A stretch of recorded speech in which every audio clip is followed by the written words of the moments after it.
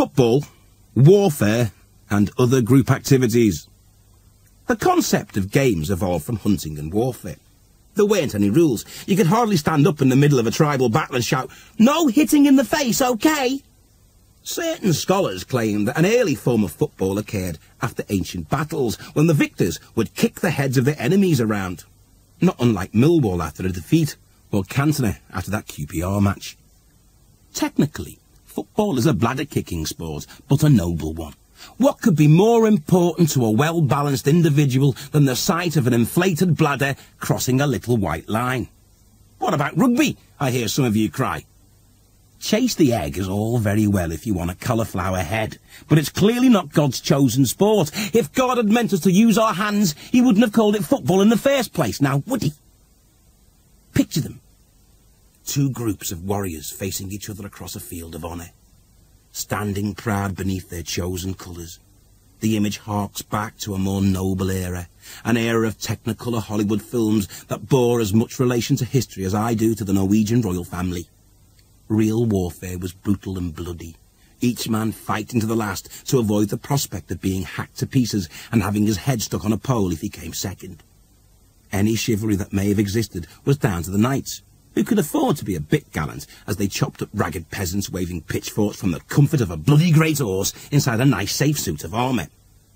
The peasants must have been so overawed by these noble knobheads, they would probably have apologised for getting blood all over the place and bobbed about tugging their forelocks just prior to having them lopped off with the swish of a finely tooled Toledo blade and an aristocratic tally-ho.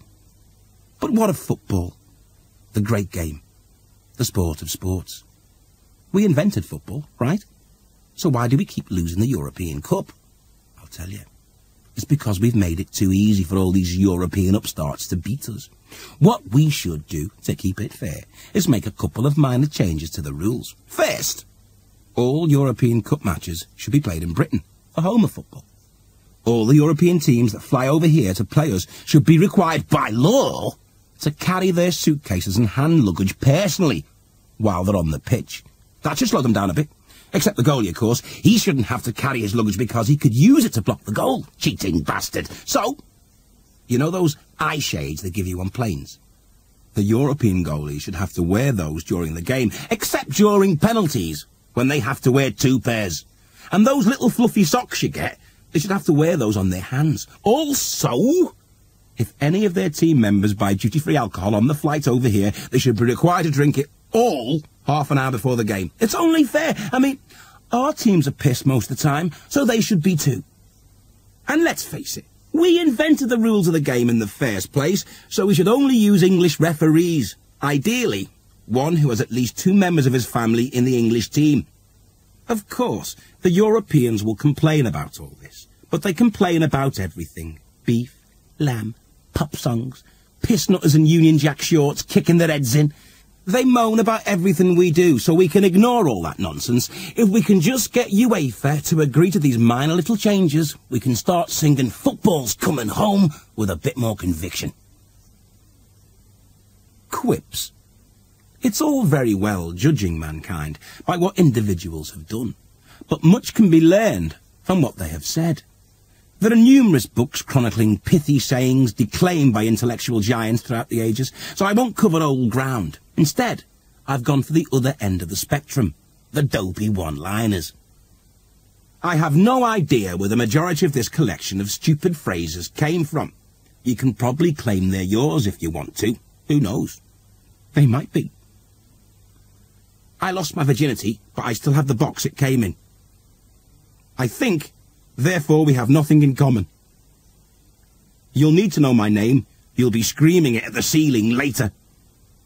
Always remember you're unique, just like everyone else.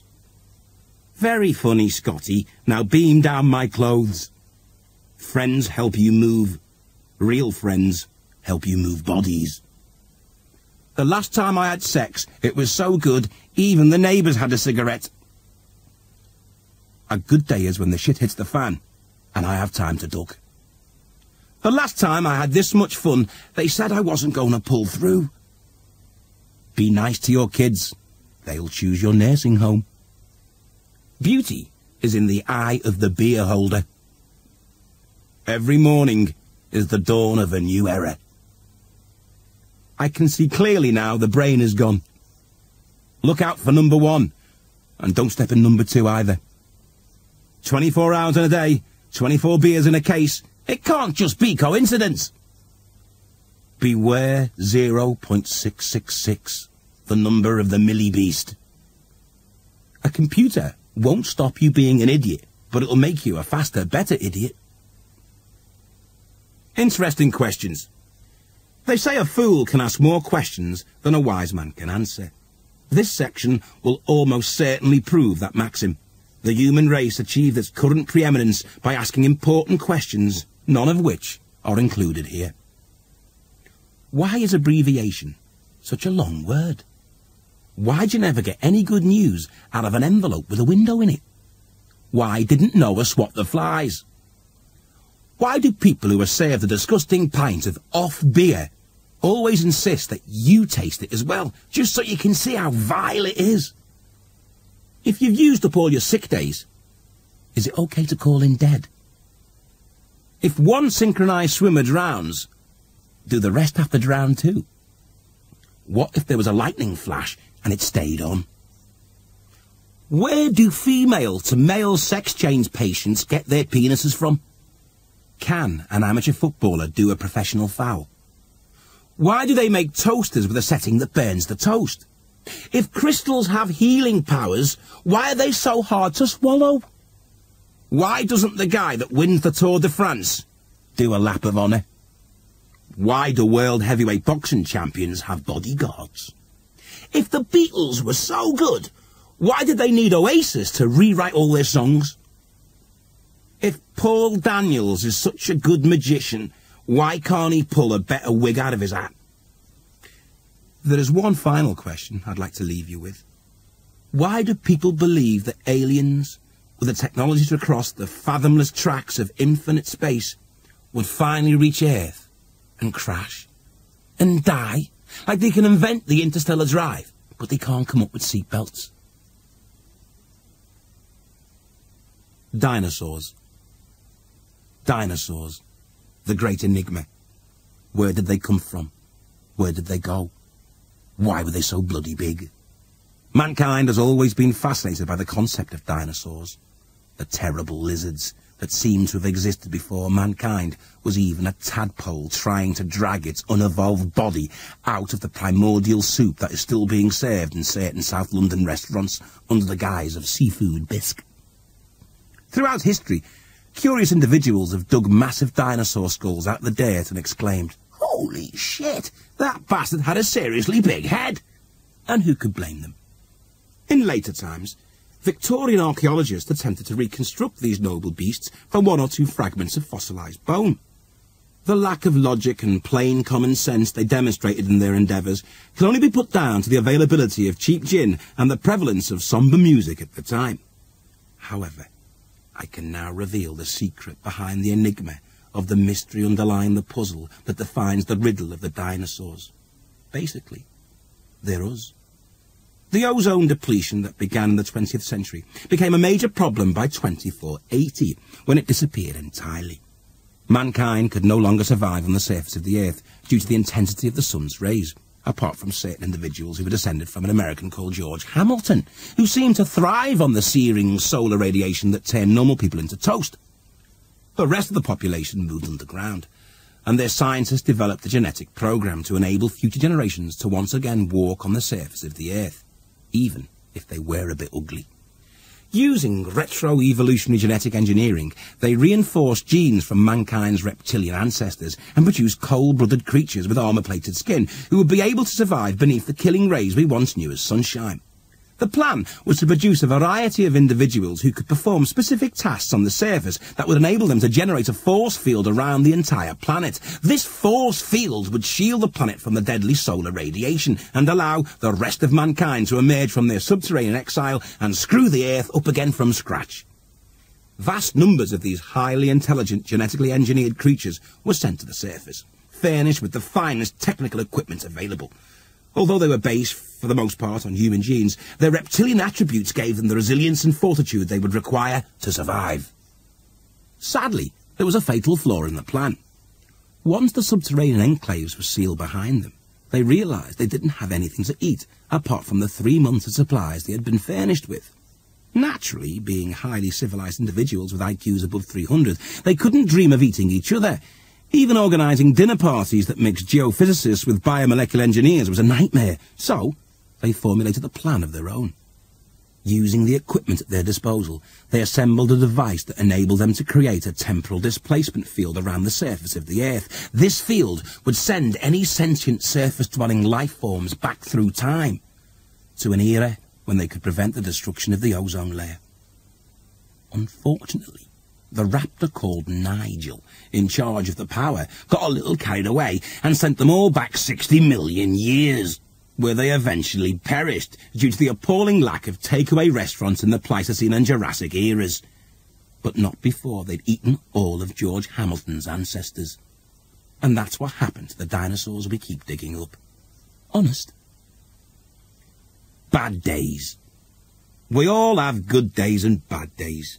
Wouldn't it be useful if you had some way of knowing what kind of day it was going to be? Here are a few hints. You know it's going to be a bad day when Bruce Willis gets into the lift wearing a dirty t-shirt. You get so pissed that your head's spinning round and you know you're just about to throw up and you have to apologise to all your friends and pull over onto the hard shoulder. When the back of your coat gets caught in the tube doors as you're getting off. When you wake up somewhere official looking in Saudi Arabia with a hangover and a road cone. When you turn up for a party in your normal clothes and then discover it's fancy dress, but no one notices. A beautiful foreign female secret agent thrusts a package into your hands as she's escaping from a group of gunmen and tells you to bring it to her bedroom that night, but you lose it. Aliens abduct you and ask you to have sex with one of their females, and 2 weeks later their whole race dies of the clap. Just when you've finally got a date with the woman of your dreams, God appears and tells you you're the chosen one, and you have to wander the earth in sackcloth and ashes trying to convince a bunch of unbelieving bastards that you're the new Messiah. I hate it when that happens. Keith Chegwin turns up at your house at 7 in the morning and tells you you're live on breakfast TV and you can't find anything heavy to hit the bastard with. You have a whirlwind romance, you're in the middle of a marriage ceremony, but as you're putting the ring on, you notice she's got webbed fingers. My biggest nightmare is waking up one morning and discovering that all this is a dream, and I really do live on Starbug. Children. Throughout history, children have always been the most frightening individuals on the planet. I went to school with them as a kid, and they were frightening then, but as an adult, they can really screw you up. This is because they're so honest, and also so inquisitive. There's a secret society that's trying to save adults from children. They leave important messages on everyday objects. I have a lighter with a sticker on it that reads, "Keep out of reach of children." That's some seriously good advice, 'cause they will mess you up. It's okay when they're little. They just pull your hair and crap on your trousers. But as soon as they can talk, they start asking those questions. The ones you can't answer. The ones that make you feel like a total blockhead because you know you should be able to answer them. They're only asking because they think you know everything. And of course, you let them think that. It makes you feel good. But all of a sudden, they come out with something like, "You know, clouds, how do they stay up in the sky? Why don't they come down to the ground?" And you smile and nod wisely. You pat them on the head and say, "Well, you see, son, clouds are made of water vapour, and water vapour is denser than air, so they should come down to the ground. What the hell are they doing up there? They should be down here, for Christ's sake." And you realise you haven't got a clue. Why do they stay up there? You must have been bunking off school the day they did clouds, 'cause you have no idea whatsoever. And while you're worrying about that, they hit you with a whole bunch of other impossible questions. Where does wind start? Where do all the flies go in winter? How does a microwave oven make things hot? If iron doesn't float, why don't all the ships sink? Where does a tree get all its wood from? Why is the sky always blue? Who wrote the Bible? Where do the songs on the radio go when you turn it off? How come we can see through glass if it's so hard? Kids can ask questions like this for hours on end, and they expect you to answer them because you're their dad, and you're supposed to be clever. You thought you were until this 7-year-old kid started asking all these ridiculously sensible questions. So you come up with that tired old grown-up excuse. Well, I could tell you, son, but you wouldn't understand. You're too young. Ask me in a couple of years' time. So they wait a couple of years. But by then, they've started to get intellectual. If Jesus was Jewish, why has he got a Mexican name? When you pour out boiling water, why does it sound different to cold water? If car tyres wear out, where does all the rubber go? So many perfectly reasonable questions, and you can't answer any of them. All of a sudden you realise that you don't know anything. So you ask your mates, and you realise they don't know anything either. You have to reconcile yourself to the fact that you're going to go through life as the guy that knows nothing about anything. You'll have recurring nightmares about your kid at school being asked by his friends, "What's your dad like?"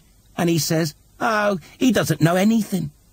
But it doesn't end there. They get a bit older, and they start coming out with all the really personal shit.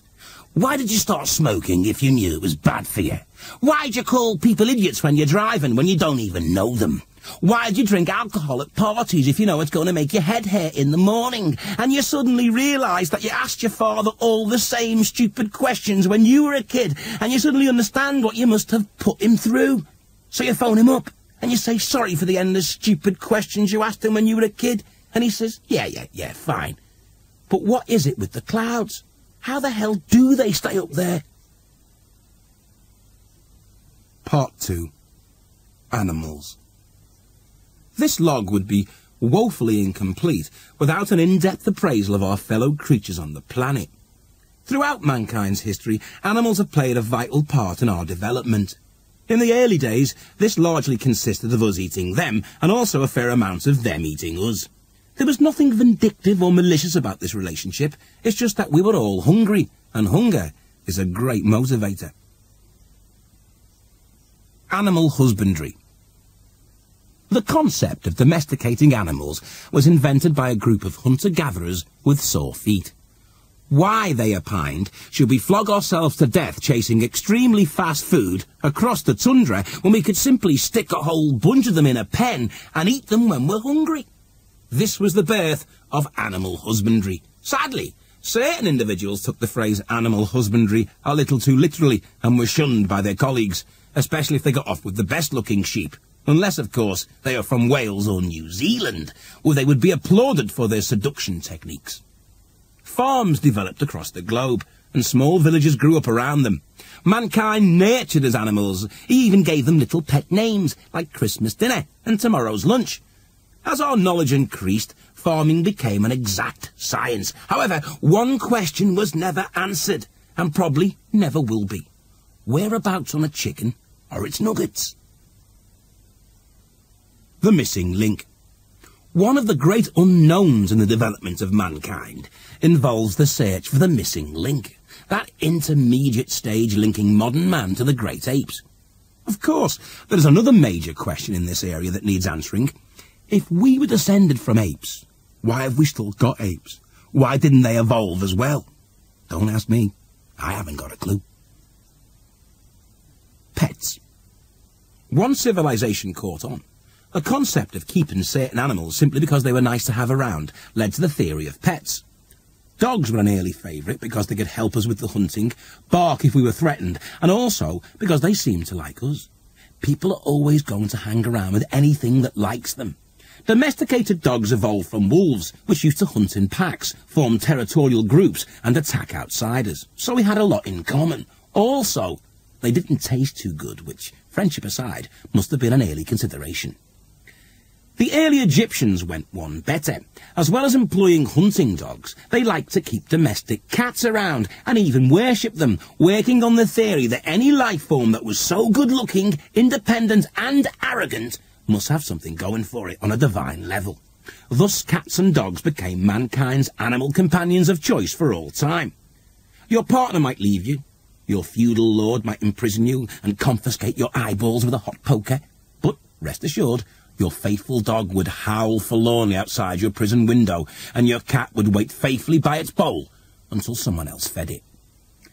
The keeping of cats and dogs became so much a part of our lives that many of their characteristics rubbed off on us, and their influence surreptitiously inspired many of the human traits that define our race. Pets. The whole concept is pretty bizarre when you think about it. The pets get somewhere to live, a carpet to mess up, and food. We get to provide the food. Dogs are supposed to be man's best friend. Would you take your best friend for a walk so he could crap in the street? My idea of a best friend is not one I have to feed every bloody day. If I throw a stick away, it's because I don't want it. The last thing I need is my best friend bringing it back all the time. You tell them to lie down, they lie down. You say sit, they sit. But if you say, "Oi, Rover, fix the starter motor on my car," they just bring you a sodding stick. That's not my idea of a best friend. It's not all the dog's fault, though. We do say some stupid things to them. "Will you stop that bloody barking?" And the dog looks up with his baffled dog face. "What do you mean, stop barking? I'm a dog, it's what I do. Do you expect me to whistle Mozart? I've done sleeping and eating. I've done running round excitedly with my tongue hanging out. I've done humping the table leg. I've only got barking left. Then I can knock off for the day. God, it's a dog's life." Imagine if dogs ran the world and kept us as pets. "Will you stop scratching at those little cards?" God knows why they do it. I caught mine doing macrame on the living room carpet, so I rubbed his nose in it. And that disgusting thing mine does every time we've got company. I'm forever saying, "Don't worry, let it dry and it'll brush off." I said to him, "If you do that again, I'll take you down the vet's and have you done." And the look he gave me, well, you'd swear he could bark. Then there's cats. They're totally crap. I had a cat once. Every time it did something useful, I fed it. It died of starvation. Yeah, okay. They look cute, and people will say, "Oh, look at him. He likes you. He's purring." I don't know if it's just me, but I fail to see the attraction of a block-headed quadruped gargling phlegm. It's bad enough having dogs bring you bloody sticks all the time, but a cat's idea of a present is a partially dismembered pigeon twitching on the lino. Well, thanks a bunch, Tiddles. I'll treasure it always. At this point, I should like to share a theory with you. A theory that, whilst putting the cat amongst the pigeons, might also prove to be a dog in the manger. Please excuse the adult metaphors, I haven't been well. Theory time. Men and women are like dogs and cats. Obviously, one couldn't make a statement like that without justifying it. Not if one wanted to live. And I do. So here goes. Let's face it, men are dogs. This is not an insult nor a joke, but a carefully considered analogy. So, what's the plot? I'll tell you. There is no species on this earth that has so much in common with the male of our species than the dog. Let's analyse this. The dog is supposed to be man's best friend. Why do you think this is? The dog is irrationally faithful to those close to him, whether they deserve it or not. He likes nothing better than chasing a ball around a park. He loves to master tricks and then revel in the glory of approbation when these tricks are performed to a satisfactory degree. And when he's not eating, he's thinking about sex. Dog Nirvana is a simple place populated with balls, bowls and bottoms. I've actually got a very keen dog myself. I spent a couple of hours teaching them a trick. Then I went to bed. 4 hours later, I was awoken by a noise in the lounge. I went downstairs, and it was my dog, practicing. But I digress. Back to the plot. Consider this. Dogs chase cats, which brings us to another inescapable socio-anthropic conclusion. Women are cats. Women like to be pampered and fed. Women like to be stroked and cajoled, whined, dined and fawned over simply because they know they're superior to any other life form on the planet, and deserve it. And guys, once you learn this, your life will become a great deal simpler. Whatever. Let's see how much further we can stretch this analogy. A dog will not think twice about peeing anywhere.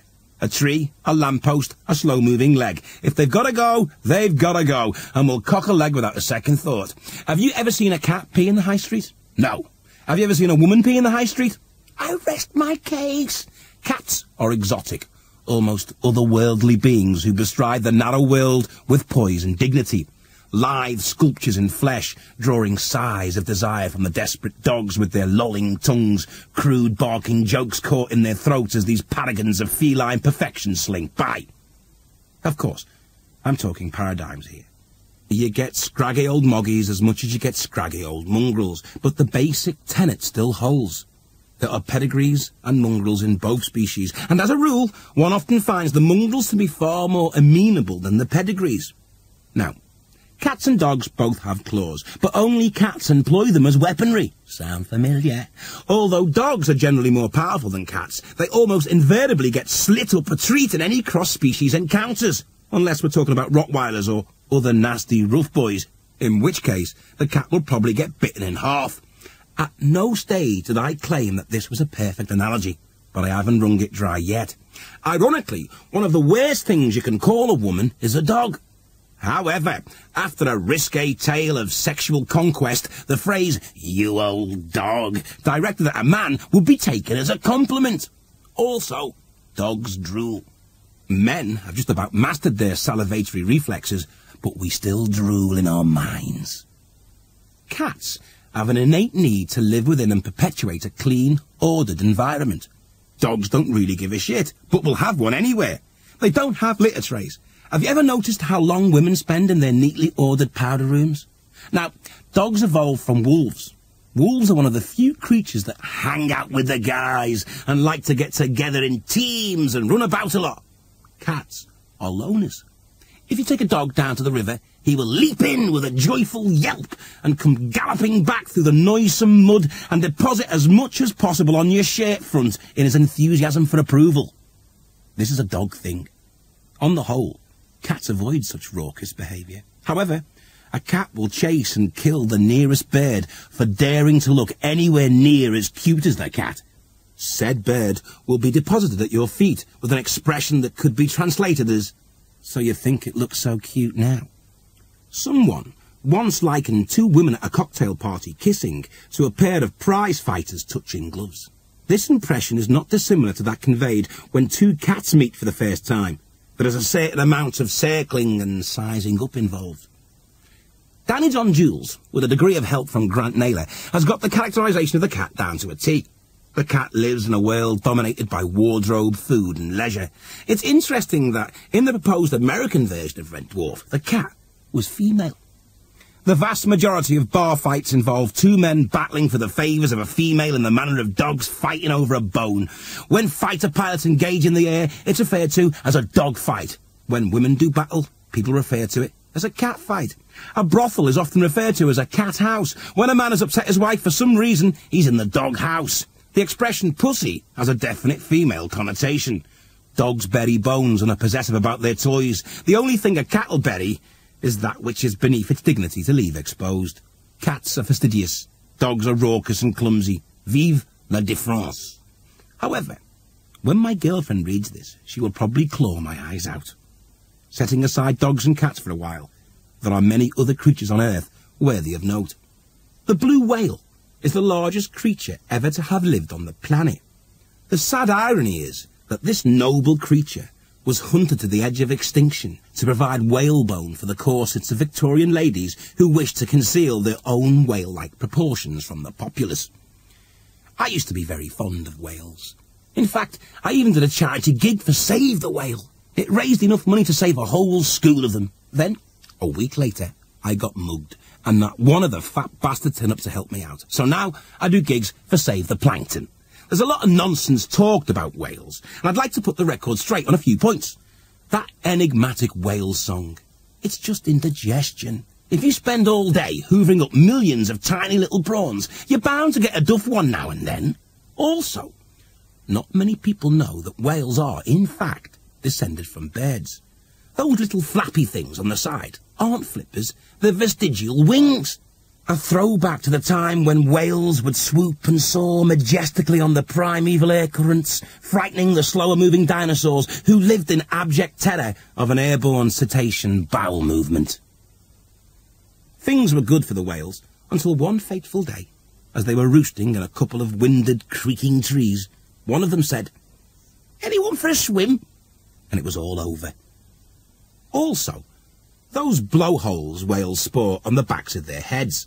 Many scholars assume that they're concerned with respiration. Wrong. They are, in fact, a weapon the whales use in their desperate attempts to catch seagulls, because they're so thoroughly fed up with seafood. So now you know. As time went on, a lot of interesting animals appeared on Earth. Interesting in the way a laughing poodle with hands would be interesting. Time flies. During the 21st century, common houseflies had to evolve faster and faster ways of avoiding our increasingly accurate attempts to swat them. By 2250, the survivors gradually developed the ability to make short hops through time. These hops became longer and longer, until a mutant species of flies developed with the ability to fly through time at will. Tempers frayed as humans failed to swat these elusive creatures, and the expression "fug it" was often heard as yet another time fly evaded a swift demise. Power Saw. A genetically engineered creature created to fight in the Thai Wars of the 23rd century. The Power Saws were 10 foot tall, Tyrannosaurus Rex-type creatures with biological chainsaws instead of arms. These limbs were muscle-powered and used revolving tendons to drive serrated teeth around a flat, bony plate. Their task was to charge the enemy at 40 miles per hour and cut their heads off. This was considered a highly effective way of demoralizing an enemy force. It also tended to prevent them from thinking, eating, and in fact, living. One of the more interesting aspects of the Power Saws was that due to a peculiar quirk in their genetic programming, they all spoke like Oscar Wilde. Not a cat. Not a cats were the result of an early genetics experiment conducted in the same lab that brought us Power Saws. This experiment produced a whole bunch of seriously screwed up creatures that resembled ordinary house cats, except they were incredibly strong, vicious and cunning. Unfortunately, a number of them escaped and bred prolifically. They got their name from the most common phrase used in their presence, usually in the form of famous last words. Not a cat! Swanophants. Unfortunately, alcohol affects genetic engineers as much as the next person, and some of the more eccentric DNA combinations occurred under the influence. The swanophant was a drunken attempt to combine the grace of a swan with the big of an elephant. They ended up with a huge grey bastard of a thing, covered in feathers, that had a beaky head on the end of its trunk and massive purple webbed feet. It wasn't particularly graceful, but it certainly broke the ice at parties, as did the duck-billed rhinoceros, the aardbear, the chimpanzee, the albatrox, not one to be sunbathing under, the spiny dog-eater, the grizzly gerbil, the jellyfinch, the bird-eating bird, which didn't last long, and the cricket bat, which was only created to get a cheap laugh out of the name. Fortunately, after a massive 100-legged whalopede escaped and trampled a coach full of nuns, a total ban on alcohol was introduced in genetic research labs. Part 3. Some very good advice for anyone that reads this book. It's impossible to know what life forms might eventually find this chronicle of mankind's development over the millennia, but for the sake of posterity, I should like to pass on a few salient pieces of advice. Advice based on personal and often painful experiences gleaned during a life that most sentient life forms might describe as not entirely uneventful. Some of this advice will only be relevant to bipedal life forms with 2 sexes, but much of it will apply to any alien race with the ability to understand such concepts as grief, severe grief, pain, rejection, and deli belly. But rest assured, every word of this advice has been garnered from numerous catastrophic experiences in some of the less salubrious sectors of the space-time continuum. So, ignore it at your peril. The concept of giving advice is a very human trait. At its best, it was a way for the older, wiser members of a community to pass on their hard-earned wisdom, in order to save their offspring the grief and suffering they endured when they were young and stupid. At its worst, it was a way for loud-mouthed, opinionated old busybodies to get on everyone's nerves by trying to tell people they didn't know how to do things they knew nothing about ad nauseum. However, good advice is always welcome if it comes from a legitimate source. If you want to learn the violin, listen to Yehudi Menuhin. But if you want to change a plug, don't listen to a guy with no eyebrows. Unfortunately, taking advice is a very unhuman trait. Generation after generation decide to do it their own way, which is basically the same way their parents did it, only in more ridiculous clothes. Parental advice is pretty much ignored by young humans for 3 reasons. 1. Parents don't know anything because they're old. 2.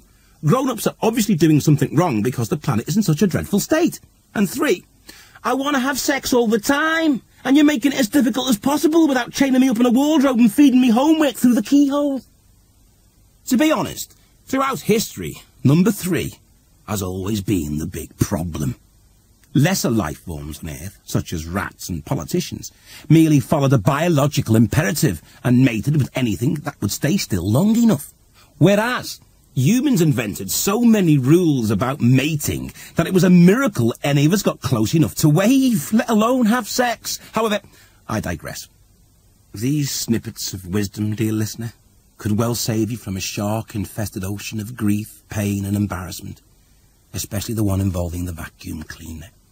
They are in no particular order, because grief and bleakness tend to arrive haphazardly and unannounced themselves. General advice. Don't keep anything radioactive in your pants. Women find genitals that glow in the dark strangely disturbing for some reason. Don't, under any circumstances, put your head in anything that has head remover written on it, or you could end up like my old friend Shorty No-Head Wainwright. If your girlfriend has her hair done, never ever tell her you liked it better the way it was before. Don't have silicone breast implants, unless you're a woman. Don't head out to sea on a windsurfer until you've learned to turn around. Don't ever think a cheap, second-hand parachute with a sign on it saying, "Only used once," is a bargain.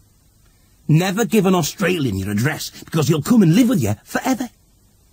Avoid using the phrase, "I don't think you've got the nerve to pull that trigger," when someone is pointing a gun at you. Don't get into a bollock-kicking contest with Vinnie Jones, not even if he lets you go first. Learn to distinguish between licorice and high-tensile safety rope before going on a spacewalk. If a Rottweiler starts humping your leg, fake an orgasm. Never put a certain part of your anatomy into a household appliance, not even the Hoover. If a heavily made-up woman approaches you in the street and says, "She'll do anything you want for 50 quid, ask her to paint your house.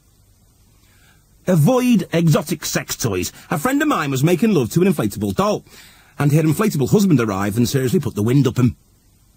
If you get stuck in a bumper-to-bumper traffic jam and you want to save money, turn off your engine and let the guy behind you push you. Don't go to a restaurant where the napkins are made of better material than your jacket. If you ever end up owning a pet shop, teach all the parrots to say, "I miss my little brother." You'll sell a lot more that way. If you lend someone a £5 and never see them again, it was worth it. Don't go for a haircut when you're drunk. If someone steals your car, make sure you get their number. If you're driving in LA and the smog gets so bad you can't breathe, simply crash the car on purpose and suck on the airbag until help arrives. Ugly people, if you want to get laid, try to find a beautiful woman who wants to spite her husband. Don't play frisbee in a dog pound.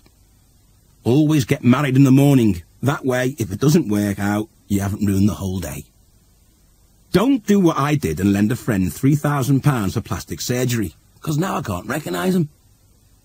If you want to find out whether someone is stupid or not, tell them a light year is a year that has 40% less calories than a regular year. If they say, "Really?" they're stupid. Always remember, most kinds of trouble start off as fun. Don't try to understand Einstein's theory of relativity. Relativity is like an erection. The more you think about it, the harder it gets.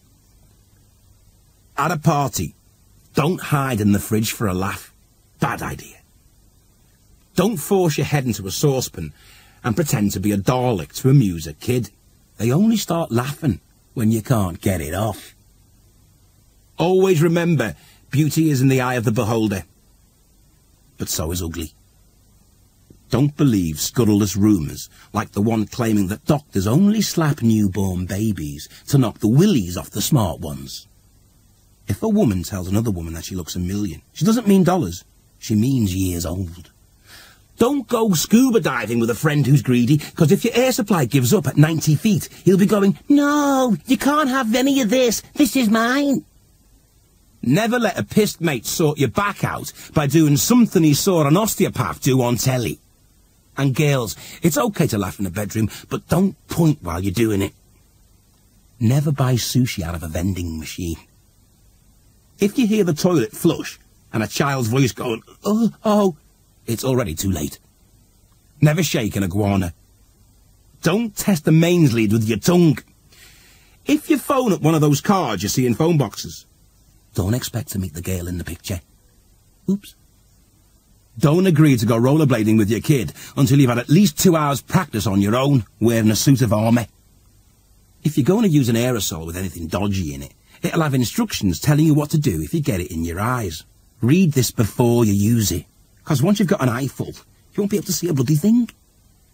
If you're swimming in a lake in Africa, and 2 crocodiles grab your arms up to the shoulder, clap your hands together sharply, and that'll stun them. Advice about sex.